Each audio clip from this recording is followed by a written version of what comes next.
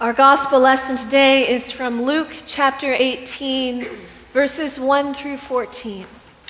Listen for God's word that is for us in this day. Then Jesus told them a parable about their need to pray always and not to lose heart.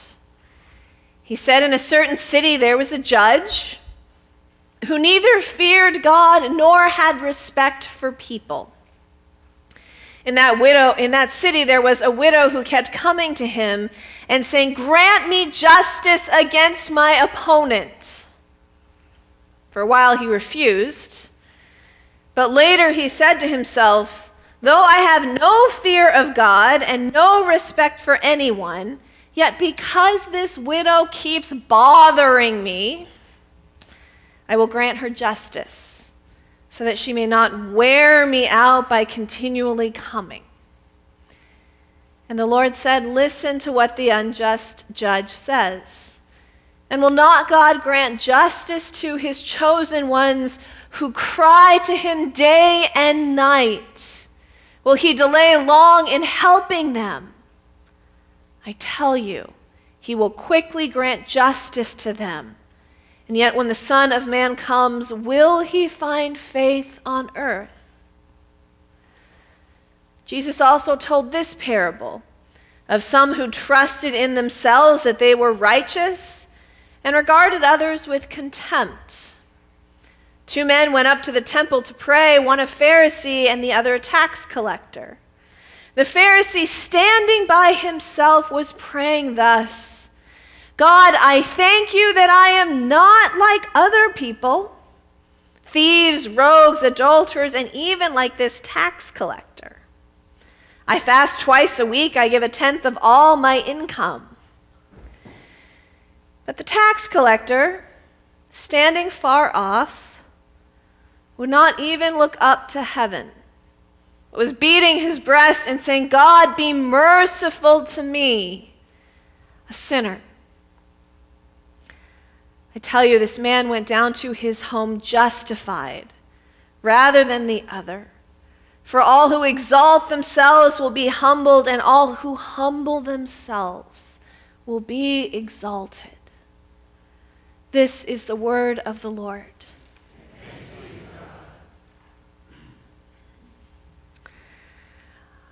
I wonder if you've had this same experience. I found that nothing silences a room in a church like the question, "Who would like to pray for us today?" I rarely ask this anymore, but when I'm in the room and the question is asked, I know there's a 90% chance that I, as the pastor, will end up being the one praying. You could call it a professional hazard, yet it's also an honor to pray on another's behalf and to pray for those gathered. However, on those occasions when another does say yes and offers a prayer, I will tell you that it is a great gift and a true blessing to me as well as to all the others. Now, perhaps it's because I expect to be asked to pray, and I find it so meaningful, that this question can create awkward silence seems a bit funny to me. Yet on the other hand, it really is quite understandable. I've also found that prayer asks, and most of the time requires, one to reveal at least a piece of their heart. Prayer is where we encounter God, and prayer is also where we encounter the deepest parts of ourselves. It does take a bit of space. It does take perhaps a bit of warning. It is hard to just fall into that so quickly. Now today, these scriptures we have read give us 4 examples of how prayer affects the lives of these people who are praying. The first one we have is Samuel. I love this story. Samuel didn't even realize he was having a conversation with God. And yet this conversation and this prayer came to him, and it called him awake. And Samuel had to figure out who it was that he was talking to. To do so, he followed the advice of his teacher. And once he understood he was being called, being invited into this conversation, he responded only by taking the next step. This was a prayer God was leading, and so he said, "Speak, Lord, for your servant is listening." And he did. The rest of the chapter, he didn't interrupt. He didn't race through this list of wishes and desires. He listened, and he received God's words. This prayer was a beginning for him. It shaped the rest of his life as he became a prophet for God, one who listened and followed and shared all that God said. Mother Teresa said, "God speaks in the silence of the heart. Listening is the beginning of prayer." What might we hear if we dared to listen? Second, Jesus tells us a parable about a widow. And she went seeking justice. There's so much justice to be sought in this world. And she has to go to seek justice from one who's way more concerned about power and way more focused on doing what is good for him than for anyone else.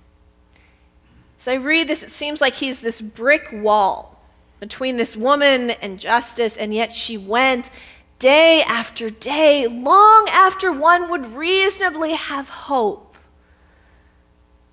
But she kept going and asking each and every day for justice. This is a story I find most helpful for those prayers that seem to go unanswered, or that we never seem to understand or know the answer. For in this example, Jesus starts by telling us not to give up. We're encouraged to work and pray, even when it may feel impossible. And above all, Jesus says, do not lose heart. Keep praying.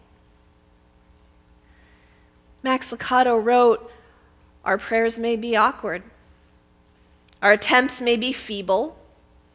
But since the power of prayer is in the one who hears it, and not in the one who says it, our prayers do make a difference." And so today, consider, is there something in your heart that you need to pick back up and keep praying?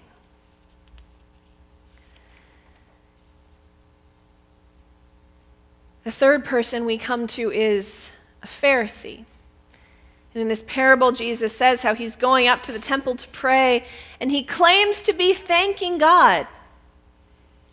But if you remember, it really feels more like self-congratulation. It's like, "Thank you, Lord, that I am so much better than this tax collector." Wow. This Pharisee had all the fancy words, but he was missing the truth. He couldn't see himself clearly. And he could only see God through this understanding that he himself had created as he lifted himself up. Now, his prayers sounded great, but they were missing the depth and the impact and the power to shape and change him. Because he didn't honestly come to God with an open heart to see and to hear.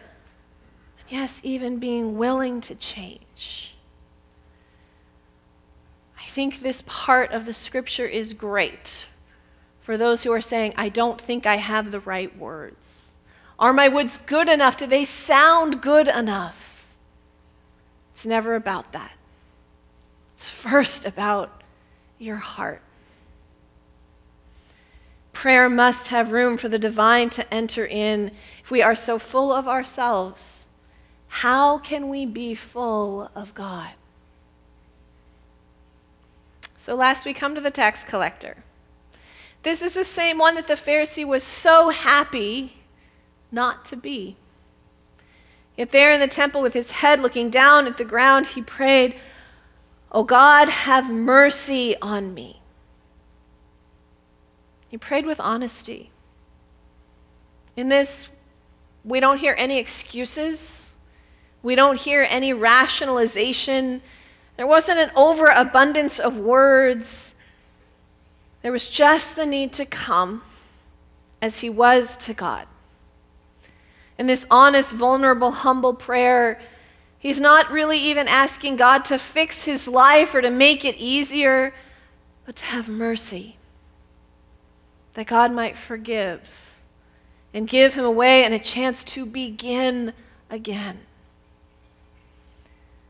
We have a God who reaches down to lift up the most humble. This is an attitude of prayer that can be held by even the most powerful of men. I found this quote from Abraham Lincoln, who said, "I have been driven many times upon my knees by the overwhelming conviction that I had nowhere else to go. My own wisdom and that of all about me seemed insufficient for that day. What does the Lord require of us but to seek justice and to love mercy and to walk humbly with our God?" This summer we're going through different topics as we consider how God shapes us. I think prayer is one of the most powerful tools. Soren Kierkegaard wrote that prayer doesn't change God, but it changes the one who prays. May we also be changed, shaped by our prayers and our interactions with God. For prayer does require a piece of our hearts, that we would honestly open them, that we would honestly connect to God and see where it is God would lead. It's not always just about what we want, and that is a very good thing. Today is a day not only to reflect on prayer, but to pray. To pray maybe in different ways. And so we've created space in this service for you to pray. As we are together, I invite you to welcome in the silence, to move and to go to different places, to find a way to truly open your heart, to pour it out to God, to meet God there. And so as we come to receive the gifts of God, of the bread and the cup, we are also invited into prayer. And so today as we prepare for communion, we also prepare our hearts. You can go first to a prayer station, you can go first to communion. Let the Spirit lead you. If you spend the whole time in one place, that's all right. If you go to all of them, that's all right. If you need to stay in your seat and pray, that is all right. As long as you are honestly saying, "Here I am. How do I meet you today, O Lord? How can I not be concerned about what my words are, but to offer the prayers of my heart?" Let us not lose heart. May our prayers draw us near to God and to God's own heart. Amen.